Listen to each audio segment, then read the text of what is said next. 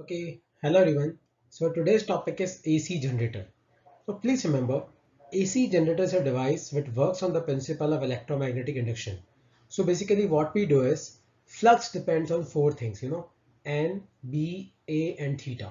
So in AC generator, basically we are changing theta, the angle between area vector and magnetic field to change magnetic flux. And if there is change in magnetic flux, so basically there will be induced EMF and induced current in the coil.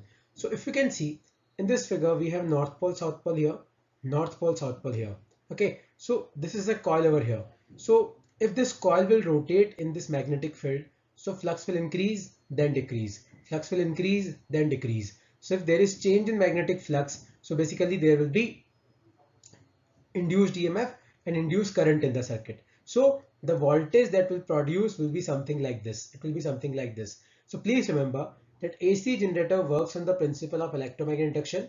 It converts mechanical energy to electrical energy because we have to rotate this coil, and this coil will rotate, then current will be there and potential difference will be there. So we are providing mechanical energy which is getting converted to electrical energy.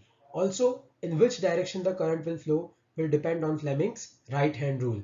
In India, the frequency of AC is 50 Hertz and the potential difference is basically 220 volt. Okay, so you have to remember how an AC generator works.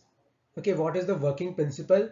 What kind of energy you are supplying? What kind of energy it is producing? Okay, then we'll come to the numerical part. Then we'll come to the equations part. Okay, so you have to remember that an AC generator produces alternating voltage.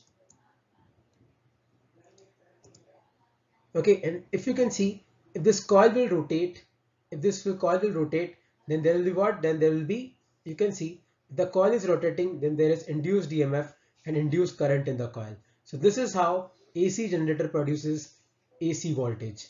Okay, now let's come to the equations part. Suppose magnetic flux of the coil is NBA cos theta and omega is theta by t. So omega is basically our angular velocity. So angle covered divided by time taken. So in the place of theta I can write omega t, and EMF induced is basically minus d phi by dt. So if we differentiate this equation, then it will come out to be NBA omega sine omega t.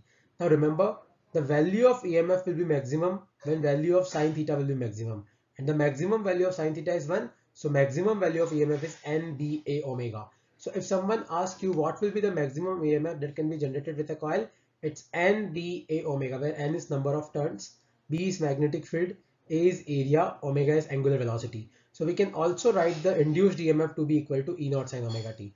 But remember, in the flux, the angle is omega t, while in EMF, the angle is sine omega t. So there is phase difference of pi by 2 between cos theta and sine theta. So if someone asks you what will be the phase difference between magnetic flux and EMF, it will be pi by 2 for an AC generator. Okay.